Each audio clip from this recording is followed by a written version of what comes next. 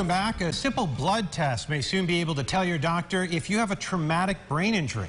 It's a major medical breakthrough thanks to doctors at the University of Rochester. Emily Noonan has more.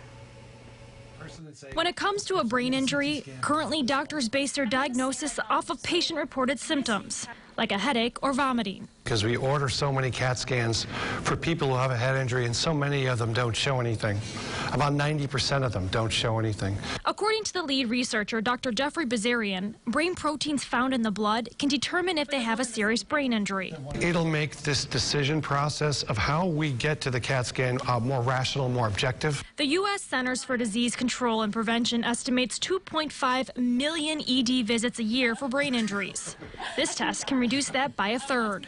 So this new test would take out the guesswork, allowing you to know who would need a CT scan and who wouldn't. Right.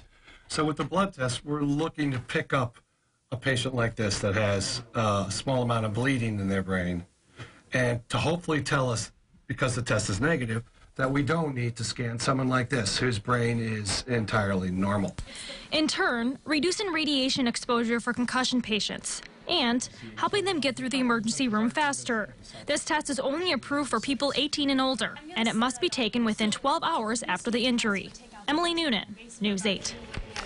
This study was tested on 2,000 people who presented with head injury. 200 of them were in the Strong Hospital Emergency Department. Researchers at URMC say they are currently working to start a study specifically looking at adolescent age groups.